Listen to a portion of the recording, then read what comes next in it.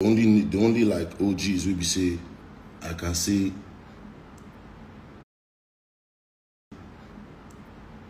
did some shit that was impactful for me. Number one, Timaya. You understand? Because that's you feel me. Number one, Timaya, because that always showed me that yeah, this guy. Bro, I went to Timaya's house in fucking 2013 or 12 or some shit, right? I seen all the cars. I'm like, bro, how long does somebody have to sing before you can get all this shit and build house and shit? He said, bro, do you know how many cars and houses you have? Do you understand? Now that's you can say, you understand that I'm going to have to respect for the rest of my life. You understand this? You understand? Bro, the man actually paid for one demo video. You understand? Like he didn't have to. You understand? So these are two niggas. You understand? Like that I really don't play with. You understand? And fucking yeah, man. It's like it's not like niggas don't have respect for niggas ain't. Nah, niggas have just been through a lot and fucking we only remember the people we saw. You understand? In the dark times. You understand? Real shit, Larry Gaga. You understand? Maybe say that they don't see one or two real shit, man. They deal with men. You understand? Like they know they never did no weird ass industry shit or no weird ass fucking Lagos industry weirdness that was going on. You understand? So these are niggas the rest of my life, and when you're talking about people that are OGs, as far as I'm concerned, bro, those names are the only names plus Two-Face based on musicality and you know the fact that he came and did a feature with me when he didn't have to, you know, back in the day. You feel me? These are OGs to me. Other than that, bro, I can't look at none of you say you're OGs, bro. Personally, you understand? And this is a personal thing. It's not a. You get me? Anybody, ID Kabasa, you can meet Olamide, and you can be an OG to him. You understand? Shit like that's how I see it. We all see shit differently, and we've all been through things differently. You understand? So we all fucking see life differently. You feel me? So yeah, man. Don't forget niggas like one day too. At the point in time, me and one day we're like, you feel me? Real niggas. But yeah, man, it's not. You guys just need to understand that life is not. Why haven't I had kids yet, bro? Because I don't want to have kids yet. Like, have you seen my operation, bro? Have you seen my mom, the way she loves me? Have you seen my dad, the way he loves me, bro? And the way like, bro, I know I can't give that to no one right now. With the life I live, you feel me? So when I'm settled, when I'm a bit more settled and I can be there for my children every day, every single day, every minute of every fucking day, I'm not having no kids, you know? Real talk. That's just me. So that's just a personal thing, you know, because I feel like my kids deserve better than I got. And I got both my mom and dad. So, you understand?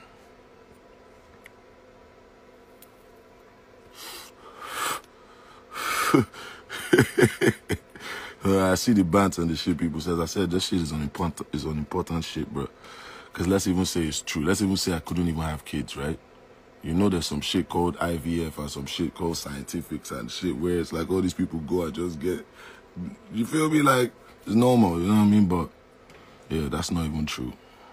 Then they do all those Sonny Ade and Fela and them.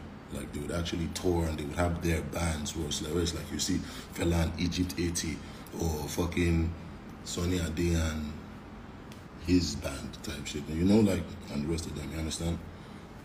After that, and it's like even them, like the times clearly was not really in their favor or something, you feel me? Because they really did, it's not, they did the best they could, but that's how life is. You grow and you evolve and the next generation and all types and so on and so forth, right?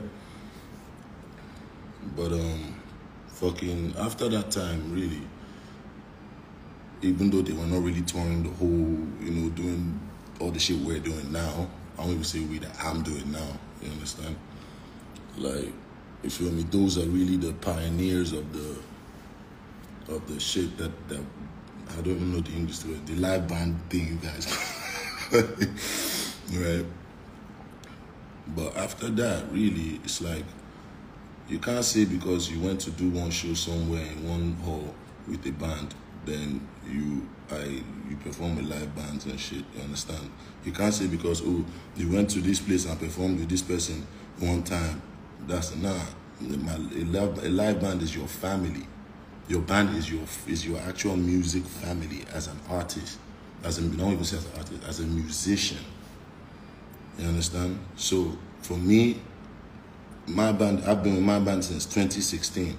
And we've been touring the world since then. And this is my actual family. You feel me? Like I would die for each and every one of them. You understand? So it's like it's a lot deeper than the way you're trying to explain it, Mr. Heidi Kabasa. You understand? It's to your own knowledge. And yeah, and you said something that was true. You guys were really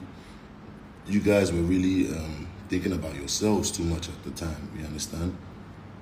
Because really, somebody like me, I can't come out and say,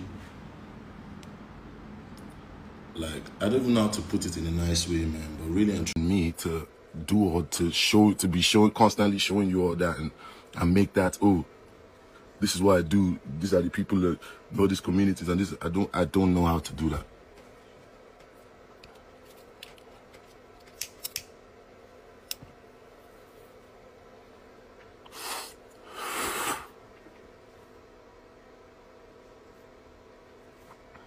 You know? But all I can say is I spend way more on the development of us. And when I say us, I mean us. Whether you know it or not. I spend the largest percentage of my earnings is spent on that. So you might see me with all these diamonds and cars and all this shit and blah, blah, blah. But bruh, that's literally the least that I was spending on that. You feel me? So what you're saying is literally the least. I hope you guys heard. I hope the Wi-Fi didn't cut the last thing I said. But yeah, basically, for those that didn't hear, the last thing I said was, what the fuck was the last thing I said, bro? Yeah, about me and Gambo hating pictures. Yeah, man. Every time the gang was taking pictures, we were gone. We was never in none of them. So, and I regret that so much now, man. I regret that shit so much. Like, that shit fucks me up too, because like now it's like all the memories have to be in my head and everybody else's head and everyone that was there, and you know.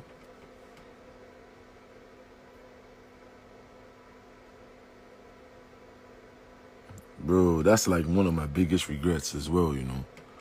Even like fucking like throwing away all my things from back then, like, you get me, all my letters from all that, you get me, all the times, all the, bro, everything, bro, from jail, everything, like,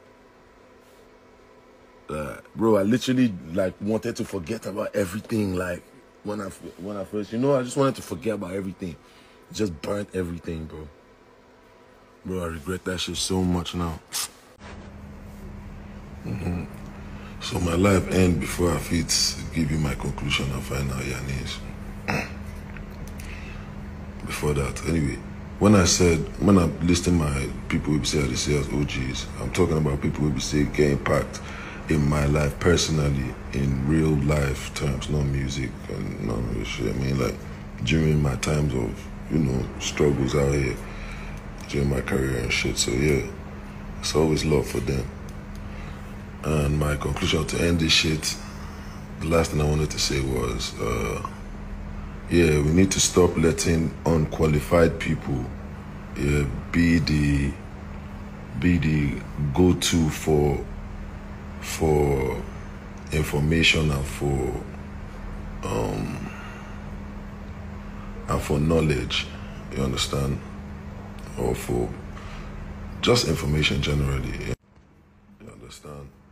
Basically, like, don't be going to a lawyer and asking for medical advice. Or, you understand? Don't be going to producers and asking for performance advice. Do you understand? Or don't be going to coming to Burner Boy for fucking pastor